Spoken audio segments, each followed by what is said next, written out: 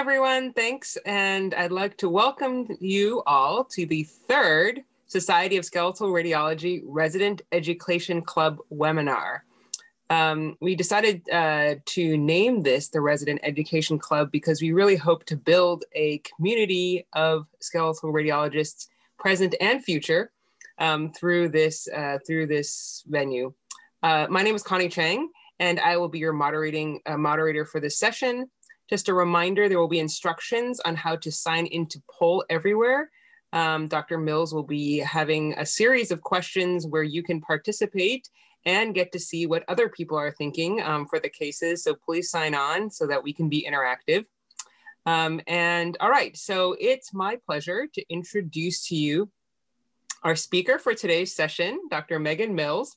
She's from the University of Utah, and she is both the Chief of MSK Imaging and the Residency Associate Program Director. And she does all sorts of cool MSK stuff. And I think you're gonna really, really enjoy this talk. So take it away, Megan. All right, thanks so much. And thanks to the SSR for having me. I'm excited to participate in this Resident Education Club. And thanks especially to you, Connie, for being my mentor in this. I really appreciate it. So before we dive into cases, I really want to give a broad overview of traumatic fixation. So the orthopedic surgeon absolutely has to understand these fundamentals. And this includes the biomechanics of the injury, the function of the device, and the goals of fixation. But we as radiologists also have to have a working knowledge of these same concepts. So when we as diagnosticians understand these fundamentals, we can actually better predict the potential complications. And that's how we help out our surgical colleagues. So the goals of fixation are really to return the patient to function. That's the overarching goal. And this is achieved through stabilization, restoration of alignment, and maintenance of blood supply. So many of the complications that inhibit these goals, we can diagnose on imaging. So these are some of the more common complications. They're kind of broadly grouped into device failure, and that can include fracture of the device or loosening, or failure of the bone around the device. So these cases really depend on scrutiny of both the device and the bone. All right, so how do we approach these cases? And I'm actually gonna answer that with a case. So we're gonna start with our first Poll EV question. So these are the images, and using Poll EV, I want you all to tell me where the abnormality is. And you can click right on these images. And again, that link is in the chat. I'll give you a few seconds to log on and then to go ahead and respond.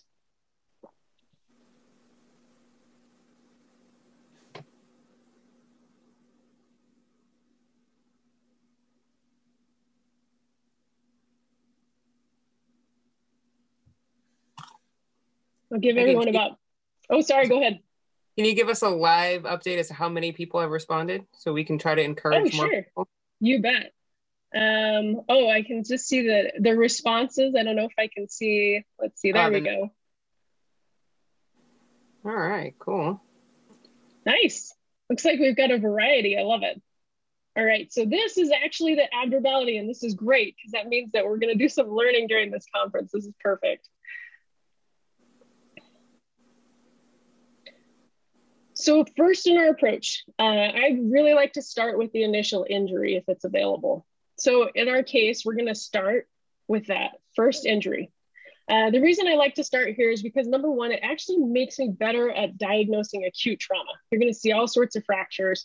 And number two, it helps me learn those principles of fixation. I can see the type of injury and I can then see how the surgeons decide to treat it.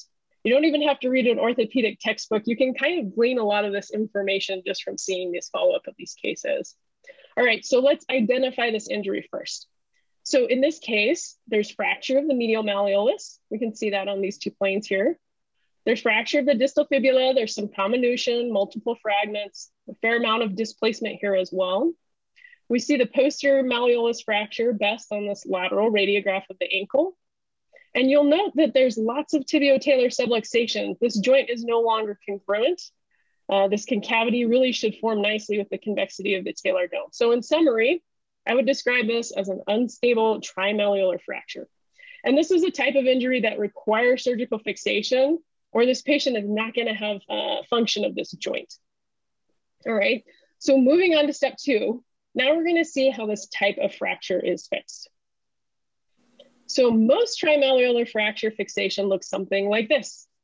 So this is a different patient. They have the same type of injury, but they've undergone a more typical plate and screw fixation. You can see the fixation of the medial malleolus, the distal fibula, as well as the posterior malleolus on these images. You can tell they're right out of surgery. They still have the splint material. Makes it nice and difficult for us to try and evaluate those things, but this is a great baseline. All right, so back to our case. So what's the deal? Why did our patient get such a different type of fixation? And to answer that, we actually have to move on to our next step of evaluation, which is identifying the type of device, the type of fixation. And we need to understand how this device works, actually better understand how the device can potentially fail. So this is something called a calcaneal arthrodesis intramedullary nail. That's predominantly this main long metallic segment that goes all the way from the calcaneus into the distal tibia. And then the other part of this device is something called a spiral blade. And that's the part that kind of traverses the most distal aspect of this intramedullary nail. So I've seen this device before, but it's usually present in patients who are severely arthritic, they're osteopenic, or often elderly. And you may not know that, but you can appreciate that the bone density is pretty normal in this patient, and none of those other factors really fit. And so something's just not quite right here. And when I'm confronted with this situation clinically, something doesn't quite make sense. I try to do some more investigating and figure out why they chose this device. So in this case, I utilized the medical record, and I learned that this patient is severely schizophrenic, they're morbidly obese, and they have a high risk for non-compliance. So the orthopedic surgeons chose this fixation because the clinical scenario dictated the need for a non-standard fixation. And this is an atypical clinical scenario, atypical fixation, so this is at high risk for increased complication. So moving on in our stepwise approach, we've seen our initial injury. We know a bit more about the type of fixation, and now we can move on to that case, those follow-up postoperative images. So in this case, we have our immediate postoperative comparison. Again, we can tell because of the splint material. And then we have our 6-week follow-up. So the immediate post-op should serve as your baseline. This is what the fixation should look like. And I highly recommend you search through the prior exams to find either the intraoperative fluoro, that's very helpful, or this immediate postoperative examination so that you can make kind of those direct comparisons. And then what are we looking for? So we want to ensure that those surgical goals of fixation are being achieved. So we're checking that the alignment is restored, that the fracture is reduced, and then we're also evaluating for new complications such as sites of fracture in the adjacent bone.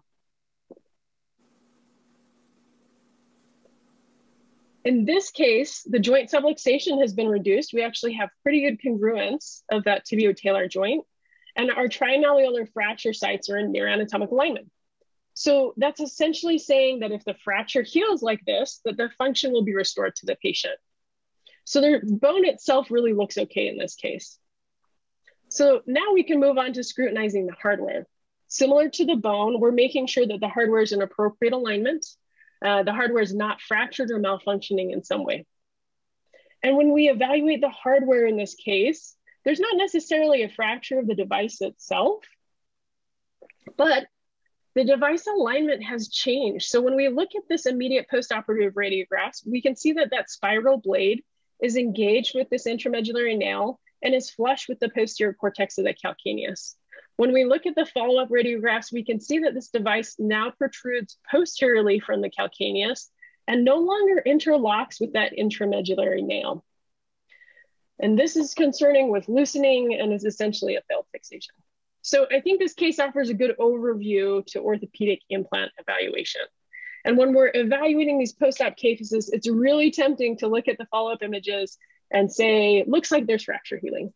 But there's really a lot more information we can gain if we just take this holistic approach. So in this single case, you've already learned what a trimalleolar fracture looks like. You've seen how it's typically fixed, what an alternate fixation might look like, and how that type of device might fail. So in summary, just looking at this approach. First, go back, find that initial injury. Then you can see how that injury was addressed. You can see what it was supposed to look like in the immediate postoperative setting. Then you can start evaluating the postoperative follow-up imaging. We're looking at scrutinizing the osseous structures, and then we're looking at the device and the fixation itself. And finally, keep in mind, there's lots of special circumstances that require a non-standard approach. So if you see something unexpected or unfamiliar, try to use whatever resources you have to sort out why they chose that and what sort of complications you're looking for. All right, so that's our brief introduction with our first case. I'm happy to answer any questions people might have at this point.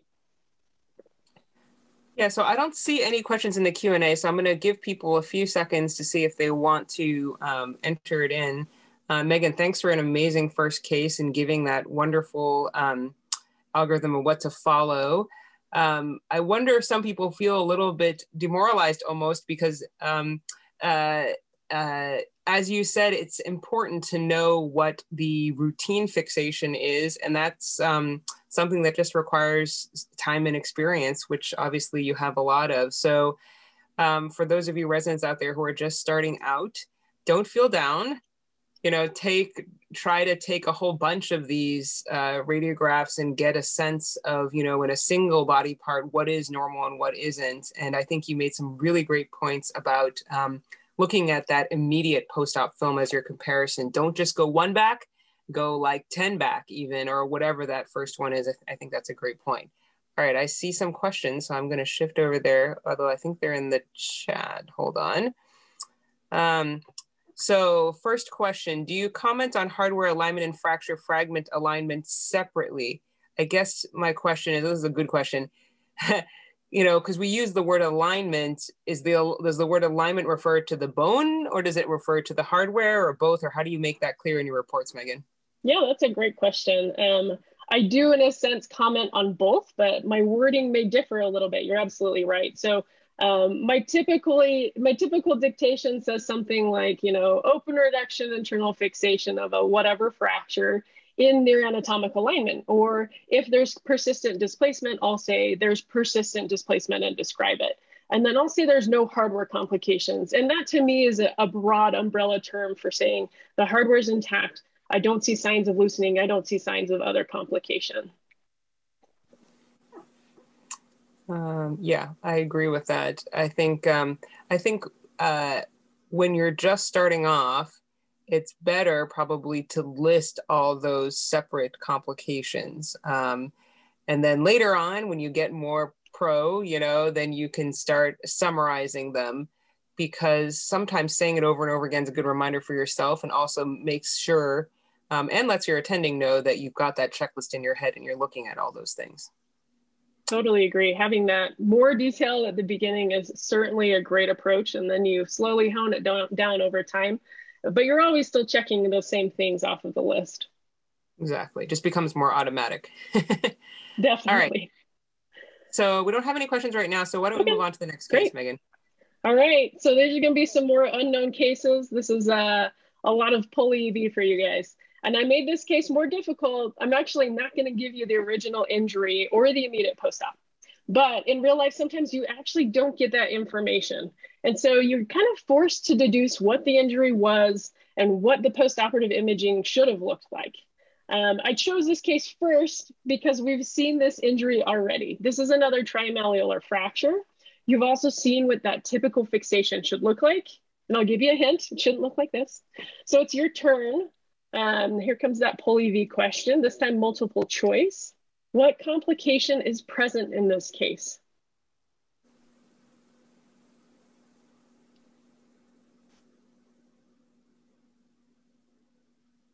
All right, and your options are fracture, septic loosening, aseptic loosening, or avascular necrosis. I'll give you a few more seconds and then I'll show you those responses.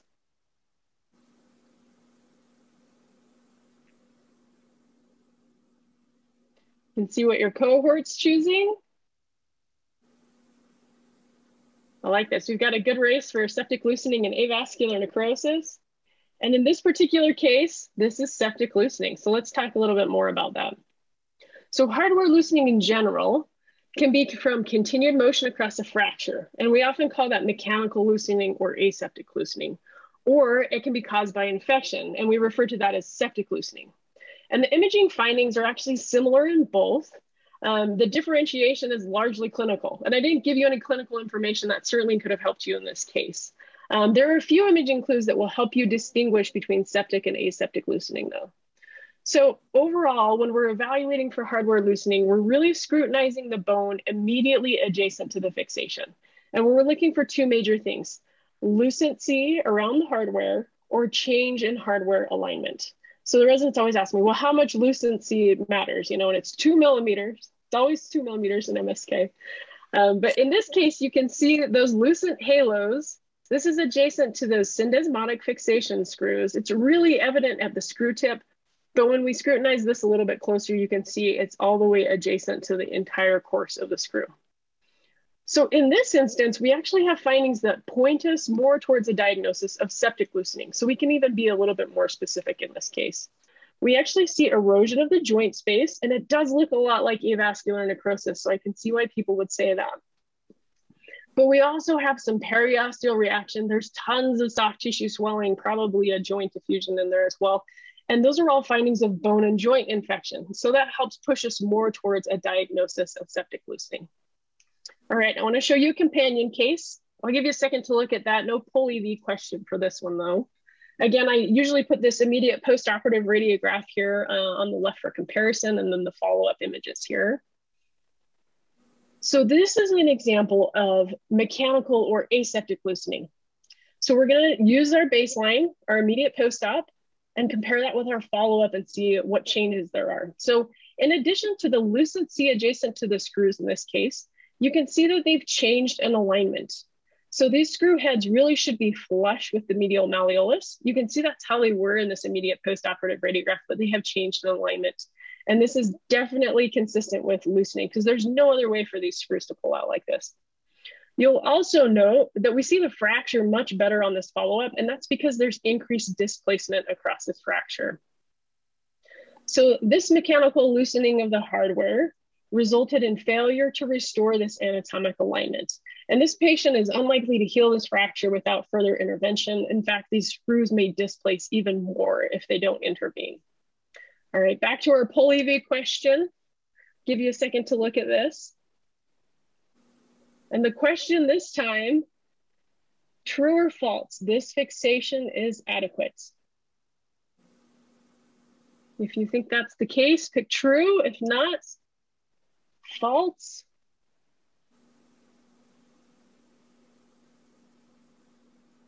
It's like we've got about 11 responses. I'll show you what the group is thinking so far as those continue to roll in. Looks like we have a lot of multiple choice test takers because there's a lot of test taking skills associated with true false questions, right? So yeah, most of you are absolutely correct. This is a hardware complication lecture, right? Why would I show you a normal one? So this fixation is not adequate, all right? This is going to require further intervention in order to restore function. But let's go back to that stepwise approach and see if we can sort out why. Okay, so again, have to deduce what happened to this patient. You don't have a prior. What was the type of injury? Well, we can see the fracture pretty clearly here. This was an intratrochanteric femoral neck fracture. And then we can identify our fixation. We see part of an intramedullary nail here as well as a hip screw. So when we evaluate the hardware, there's not any adjacent lucency, there's no fracture of the hardware, but this intratrochanteric fracture is not in anatomic alignment. And this becomes more apparent if we understand how this device works.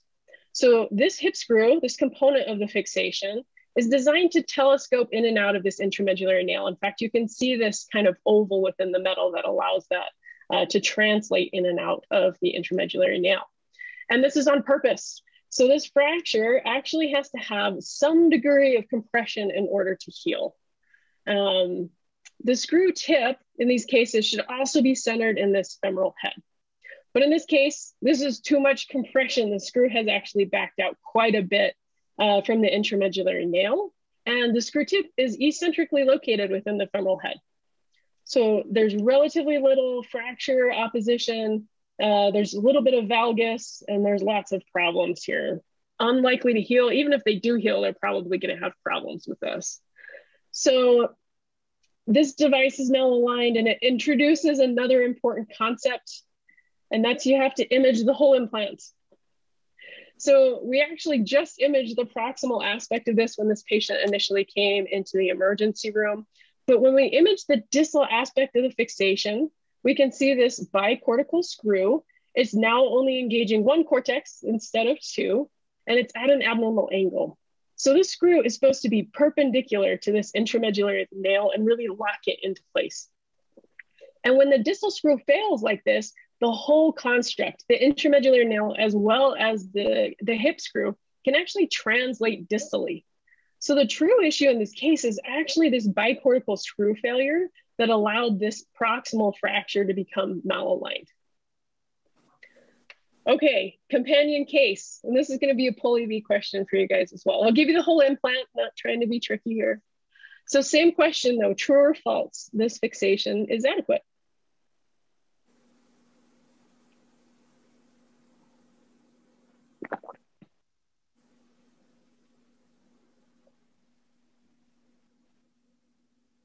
All right, let's see what the group is thinking. Going with those test-taking strategies. All right.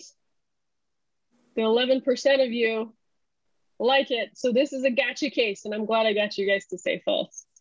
So if we're saying the fixation is not adequate, we are essentially communicating to the surgeon that this patient needs another operation or they're not going to have function, all right? But you're going to tell me there's an obvious fracture. This is just like the last case. There's displacement of this bicortical screw. There's a fracture of the proximal interlocking screw, and you're absolutely right. But one thing to keep in mind is that the biomechanics of the injury in this case are different. This is a femoral diaphyseal fracture. And this fracture is actually in near anatomic alignment. There's some displacement, but it's not angulated, it's not overlapped or foreshortened. So while it's never ideal to have hardware fracture, it's not an automatic indication for surgical revision. So when I'm dictating these cases, I absolutely alert the surgeon that there's a problem, right? You have some screw fractures, but it's just as important to note that the fracture reduction remains adequate, right? Back to those fundamentals of fixation. And just to prove I'm not making this up, this is 4 weeks later. They didn't revise this patient. You can see that there's some signs of healing and it really hasn't changed alignment. All right. Questions so far? So I'm looking in the chat. I don't see any right now. I love how people are participating. Oh, yes. At POLI-V, so they're participating with the questions through the chat box. Doesn't look like anybody has anything burning right now. Why don't we move on to the next case and if we get some questions along the way? Absolutely. Okay, more POLI-V questions. So this is actually going to be a series of POLI-V questions. All of these are the same patients, and they're kind of all set up the same. This is like the prior radiograph, and then this is the follow-up. So first one, click on the abnormality.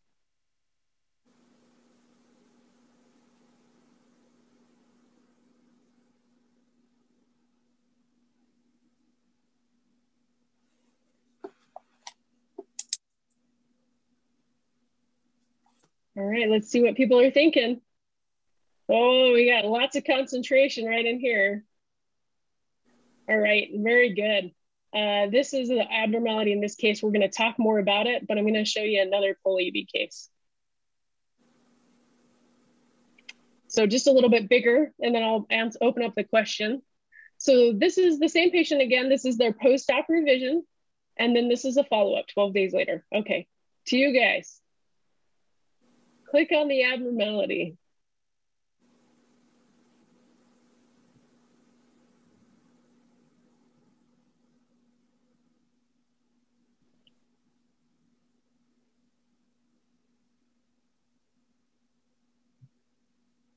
All right, let's see where those responses are.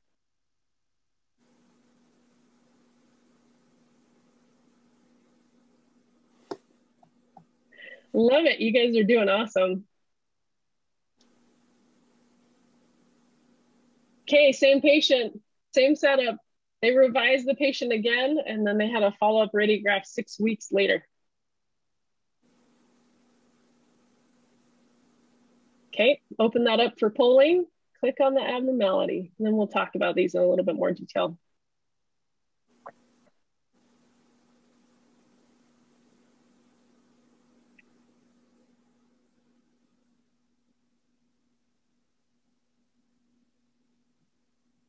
Nice, yielded wonderful in this case. All right, lots to unpack here. So let's go back to that first kind of post-operative follow-up film. This is a dynamic hip screw, and I've seen this fixation a lot. They usually use it for basicervical or mid-femoral neck fractures, all right? And there's issues from the outset, right? Probably most obvious is there's a fracture immediately adjacent to the fixation. And fractures of the native bone, this is often where they happen because it's an interface where you have kind of a strong metallic component with bone, right? Metal's going to win in that situation. There's some other complications on this one as well. One thing to note is the angulation of this screw. Now, regardless of what projection you're looking at a screw in radiographically, it should be straight. So anytime you have this acute angulation, it should raise suspicion that there's a screw fracture. Even if you don't see the discrete screw fracture, this angulation is concerning. And in addition, it might be hard to see in the Zoom, but there's some lucency adjacent to this dynamic hip screw. And so there's also findings of some chronic loosening. All right, so not surprising, this got revised. And after the second fixation, sorry, go ahead. Can I ask you a question? Yeah. Is it common for your surgeons to, because it seems like that lateral plate is very short. It is short. This came from outside, and it was pretty old fixation. And so I think this patient had an old fixation. You're absolutely right, Connie, not the typical approach for a subcapital or basicervical fracture anymore. They tend to do the gamma nails, which are these short intramedullary nails, or even a long intramedullary nail now. But this was an older fixation from somewhere else, so I can blame somebody else. Oh, okay. Yeah, because I have not seen that before, so I was surprised. Okay, yeah, thank you. That's a weird one, for sure. So that got fixed, right? This looks like a disaster. So they put in the intramedullary nail across the fracture site. They lock it in place with these screws. And then we can see definite change in alignment, right? The surgeons don't put the screws through the distal end of the femoral head. This is going to cause a lot of problems with range of motion, absolutely has to be revised. And so screw loosening here needs revision. And then after the third revision, again, we see that change in alignment of the hardware. You have one screw that's backing out, one screw that's actually telescoping into the joint. Not only do we have loosening of the hardware, but now we have a fracture of the subcapital femoral neck again. You can see there's a fracture fragment that's no longer fixated. These screws are articulating with the acetabular cartilage, big problem. So these are pretty much all of the complications we've seen so far in one unfortunate patient. This patient got an arthroplasty, which is kind of the last ditch effort to restore function of the joint. All right, and then I'm gonna switch gears real quick and then we'll get back to a question session. So this is going to be another POLIVI case, a little bit of history. This is a patient who is in a motor vehicle accident. This is 9 months after they had fixation of this femoral diaphyseal fracture. Okay, turn it over to you all. So what complication is present in this case? And your options are aseptic loosening, septic loosening, non-union, or avascular necrosis. And can I ask you, what is the time course between the original fracture and this radiograph? This was 9 months out, 9 months after surgery. All right, thank you. For sure. Okay, let's see what everybody's thinking here. Wow, strong work. Everybody got that, I'm impressed. We can just skip this section. Now, hopefully we'll have some tips I can share with you about non-union. So this is actually not a diagnosis that's made lightly, because this diagnosis should prompt surgical revision. And so by definition, non-union is going to be a fracture that just doesn't heal, and it won't heal unless somebody goes in and revises the fixation. So there is some controversy about when the diagnosis of non-union can be made, right? Because you're kind of forcing a surgeon to do something about it. Most people are going to agree that if a fracture hasn't healed by 6 to 9 months, and if there hasn't been any progress in the last 3 months of that this fracture is not going to heal. But there's clinical factors that may impact that, all right? So this is both a clinical and an imaging diagnosis. So some of those clinical factors can be age or bone health, and they're part of that equation. I've seen fractures in little old ladies who have awful bone that heal after a year or several years. So be careful when you're kind of making that hard diagnosis of non-union. Make sure that you have the whole clinical picture. So there's also different types of non-union. I tell my residents that bone's not the smartest organ. It can only make more bone or less bone. And so you get both of those patterns when in non-union cases. If you're not making enough bone, we call that either oligotrophic or atrophic non-union. The distinction there is if there's blood supply that's still somewhat intact. So this case is that it's kind of an oligotrophic non-union. There's not a lot of bone formation in here. We have a lot of bone loss. So here's another case, just a companion case. No POLE-V question this time. This is a tibial diaphyseal fracture. We have another intramedullary nail. We can see those proximal and distal interlocking screws in this instance. And this is a CT that was done about the same time. So this patient is 10 months out. So they're in that window of concern, right? Where we're starting to think about non-union. And there's incomplete fracture healing. It's so much easier to see on the CT. And CTs are very helpful in these cases because the hardware itself may be obscuring part of the bone that is indeed healing. But when we look at it on CT, we see a fracture plane all the way across. We don't see any central bridging. And in this case, there's lots of extra bone. We see peripheral callus. We see lots of sclerosis. And this is a more typical picture of hypertrophic non-union. All right, I'm going to show you one more case and then we'll have some time for Q&A here. So this is a patient who's 6 weeks post-op, and your POLE-V question is coming. So click on the abnormality, or I give you the option to call this normal if you want.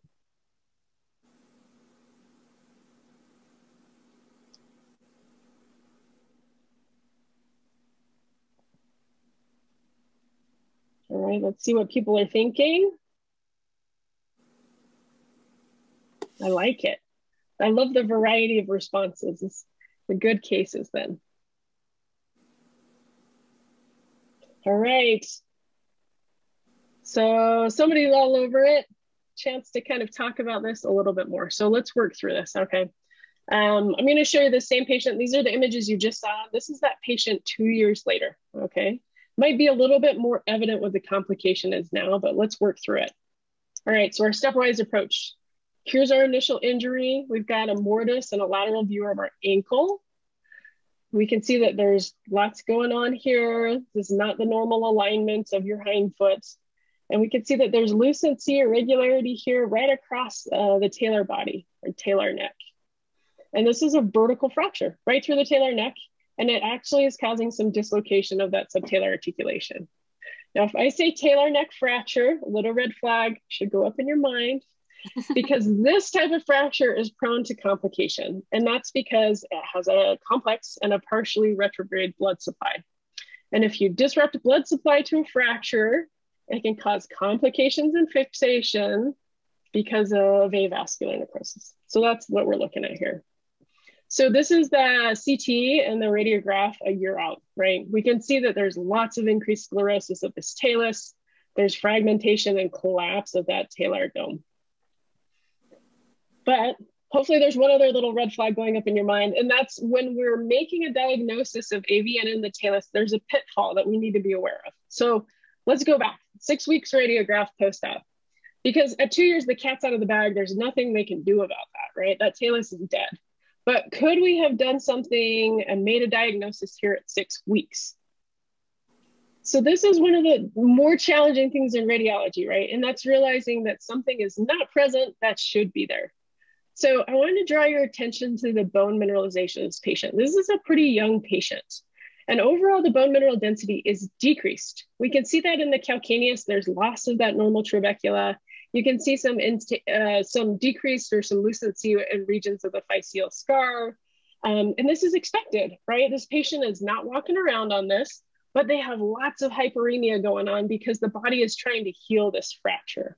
But what you'll note is not present is osteopenia in the talar dome. In fact, this is relatively sclerotic, when you compare it to the adjacent bones.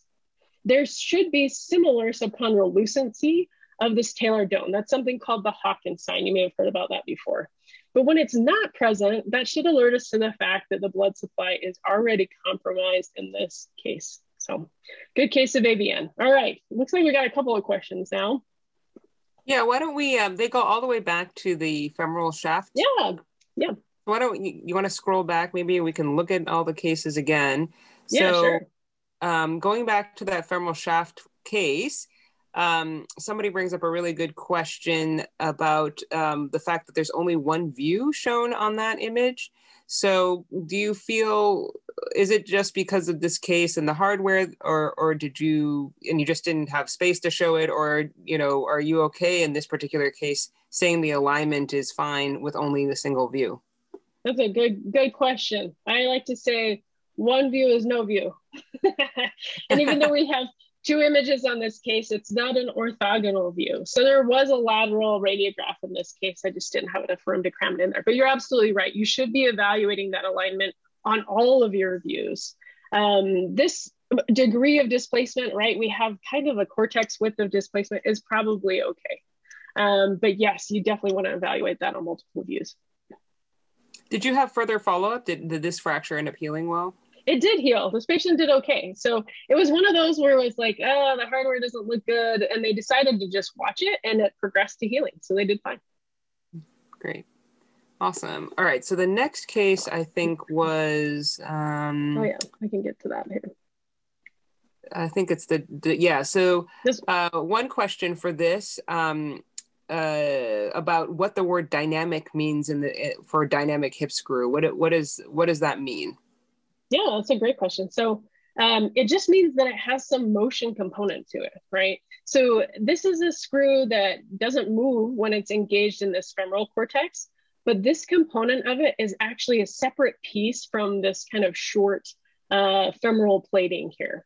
So it comes in two pieces, and that allows this screw to, again, kind of cannulate or telescope in and out of the rest of this plate and allow for that fracture compression.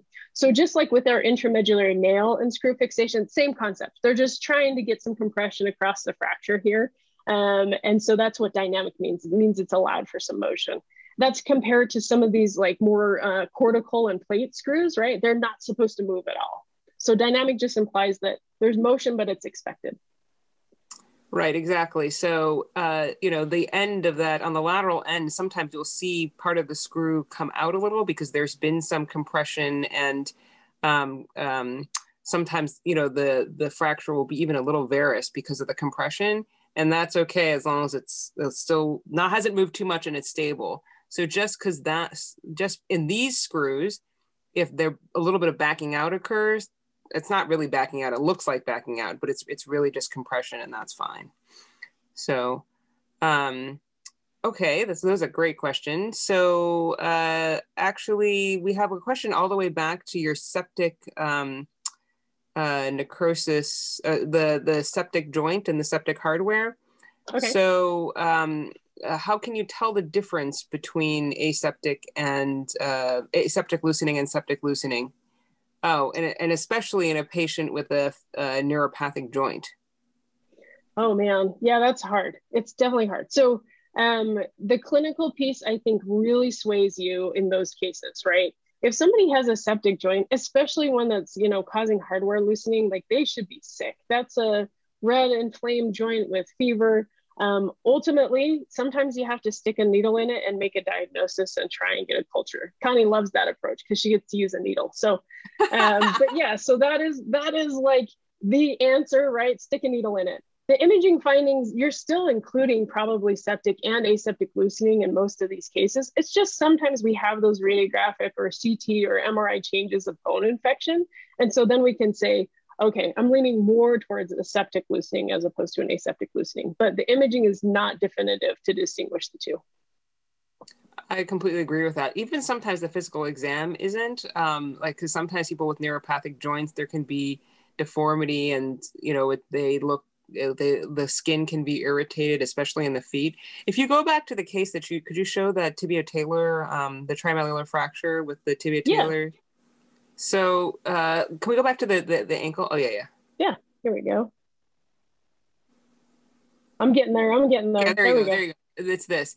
So I think, the thing that stuck out to me immediately was sort of like the periarticular osteopenia, because you definitely can have like debris and the erosions, in a neuropathic joint, but that osteopenia that occurs in an infection, like that focal periarticular osteopenia, isn't as common in a chronically neuropathic joint. Again, I think you're absolutely right. In a lot of cases, you're going to end up sticking a needle in it anyway. But this case in particular, and there's not much debris here either. It just sticks out to me that degree of osteopenia and those erosions just kind of stick out to me as findings that kind of push this more towards septic arthritis and an infection. Yeah, that's a great tip. Okay, we've still got a few more questions, so let's go through. Okay, so back to the non-union case. If you're concerned for a non-union, do you hedge and suggest the possibility, or do you let the clinician actually make the diagnosis, since there are other factors that can affect it? Oh man, I have to talk about my degree of hedging on a recorded conference. This is going to be great. That's totally a fair question. So my approach, if I don't have any background clinical information, right? Patients coming to me from, outside hospital, I don't have any prior imaging, there's not a lot of clinical notes or whatever, it is to be less definitive in those cases, right? So even if I have the history, it's like, this is, 9 months out from fixation. If I see any of those clinical features, which may be more of a delayed union, and we didn't talk about that, but that's kind of the step down from non-union. It's that there is some healing, it's just not healing as fast as it should, right? If I see some of those features, like the patient's horrifically osteopenic, they're elderly, maybe it's not a weight-bearing bone, so the bone's not being stressed to heal very much, then I might back that down a little bit. And sometimes I like to say there's incomplete fracture healing or less healing response than I would expect given the time course. So those are both phrases that I'll use in imaging. There are certainly cases that our surgeons fix, right, that they don't want us to call them non-union because they want to continue to kind of manage that patient conservatively. Those are usually like really complicated patients that are going to need a huge surgery and a huge revision. So understandably, they want to wait as long as they can to make sure that they need to do a revision. So yes, I do end up hedging in those cases. But when you have that kind of hypertrophic appearance in particular, and it's like completely sclerosed across the fracture, it's not going to heal. And so you can be pretty confident in those cases. Yeah, I completely agree. There's another related question that says, how many views do you need to see lack of osseous cross-bridging to diagnose non-union on radiography? Can be tough. Oh, yeah. And it depends on where it is. So honestly, we end up getting CT in a lot of those cases. So almost every non-union case will get a CT before they go on to revision, especially in the long bones, right? So femur, tibia, humerus, all of those it's much harder to see that degree of osseous bridging, especially because you have all that hardware in the way. So we try to use some of those fancy CTs that help with the streak artifact and kind of reduce a lot of the artifact so that we can better see how much bridging is present. And I think one last question, somebody asked, about how a hip screw is dynamic. And I think at the end of the day, Megan, how did you get to know all this hardware? Is there a good resource out there? Did you just talk to a lot of orthopedic surgeons? I don't know, you went to orthopedic fairs and, played with all the hardware? Like what's a good way maybe, our residents can study up on this hardware? I think one of the most intimidating things about hardware is there's just not one great resource out there. And that's partially because this is always changing. So when I was a resident, I remember thinking like, gosh, why doesn't somebody just put this in an atlas? We could just Google it and look it up and see what it was. But there's like every day there's some sort of new orthopedic implant. And so it's impossible to really to know them all by name, right? But a lot of them have kind of the same concepts to them. And so you certainly over time, after you see a bunch of these fixations, start to glean that.